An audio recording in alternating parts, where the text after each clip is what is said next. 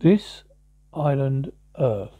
When this island Earth is discussed, the scene most likely recalled in technicolor detail is one in which the bug-headed mutant takes off the hot pursuit of Faith Donahue, a girl well worth pursuing.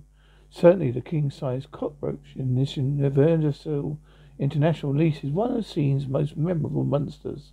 His heavily veined, double compartmented head towering above the soft-fledged humans on the eerie planet.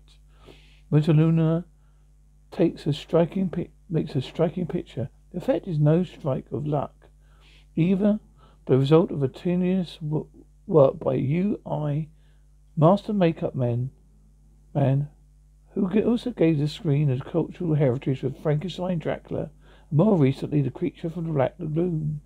There is much more to this movie than just a buggy masterpiece. Recently,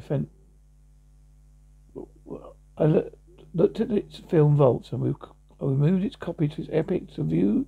If, all the colour excitement is still there. All the fearsome feels of stalking insect, immune to bullets, bombs, and rays. But there is more. Faith Douglas' delicate, halting face is a reminder of the fact that she's one of Moodum's most beautiful women. She's as lovely and lively off the screen as on. She's helpless enough as a heroine to raise Bela Lugosi himself from his coffin, but dimension, aspiring and Bugman to new heights of horror. Opposite Faith in this island Earth, of rugged Rex Reason and brooding Jeff Morrow, both whom have become Western stars on television. In this island Earth, they portray a young scientist and somewhat sinister alien. Faith, Rex, and Jeff head one of the most skilled and accomplished casts in space film annuals. The motion picture, released in 1955, was over 2.5 years in preparation. Adapted from the novel by science fictioner Raymond F. Jones. Universal Pictures paid one of the most unbelievable figures in cinema history for the film rights. Catching the lucky assignment of producing the film was ever popular William Arnold, who fathered the Space Children and Broadwayed the Colossus of New York. But Bill Evers, that this was one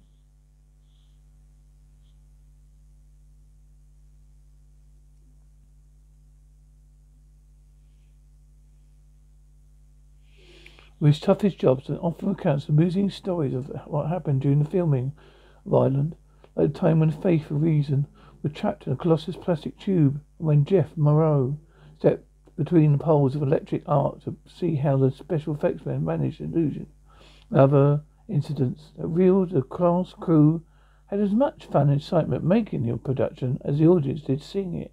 The tides of this island Earth swept in from turbulent winds, strange currents, hell. A plane piloted by Carl Mitchell, out of control. A strange green ray, almost like Hal Jordan's powering beam Fimler, stabs down from the sky and scoops a failing jet, allowing it to land safely. Later, Cal begins to give serious thought to the origin of the green rays and scoops up aeroplanes. These perceptive thoughts are interrupted by the arrival of a catalogue of apparatus in his laboratory. Even though he's a well-known scientist, completely unfamiliar with the items shown, finding the parts from one of the unorthodox instruments listed in the catalogue arrive. Cal turns his fine hand of fashioning a working model of the device, the interlocutor. Cal fits together his super science jigsaw, turns it on, not knowing what happened. Triangular screens lights up. Cal sees the face of a man, white hair.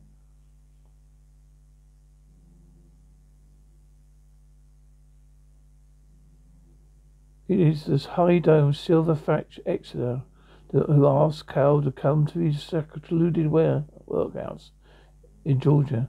The curious young scientist undertakes the trip, hoping there will not be any more grave.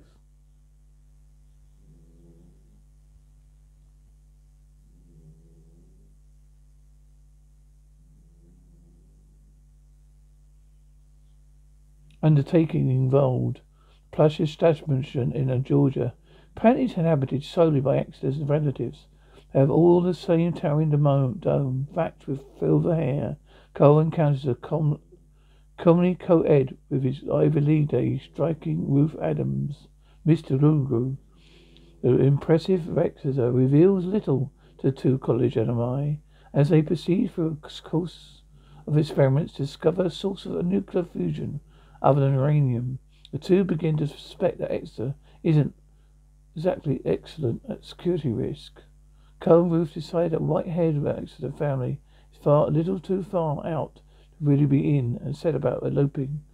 But as Carl and Ruth make a try for the wide open spaces, Exeter steps in, telling them they're going to be headed for some very wide space en route to the planet Melitula. Both the young scientists take this information without a wink of an eye as a stolic and demonstration of sheer courage as the screen has ever boasted. The kindly Exeter assures them with nothing to fear and turns the Crimson Death Ray on several other lab assistants, making a break for freedom, destroying his massive secret laboratory in a classic temper tantrum. Meanwhile, Ruth and Carl made it as far as the light plane by physical physicist pilots. The ship through the white clouds, a green ray once again fans down over the aircraft. The plane is sucked into a mammoth flying saucer, as definitely as a teenager sucking up a nickel coke. Two young scientists are given a cook's tour of the saucer by kidnapper Exeter. They react with the same Admiral stolic calm to accumulate. They're travelling light years through interstellar space to the grey-head's home world, Metalona, a planet fighting for existence amongst cosmic forces of destruction, held at bay only through the use of atomic power. That's enough tough rhetoric to serve, murmurs sympathetic athletic Carl. But things are getting worse. Exeter Avias, because their stockpile of uranium is running out, but they need a new source of energy, a source Macaroon and Ruth must discover for them. A simple enough task for Carl Magellan, but he radicals at being forced to work at it, particularly off salary. But there is no more wrangling time left. The flying discs of saucers down to explosion, shaken Menaluna to find it nearly a dead planet with only a few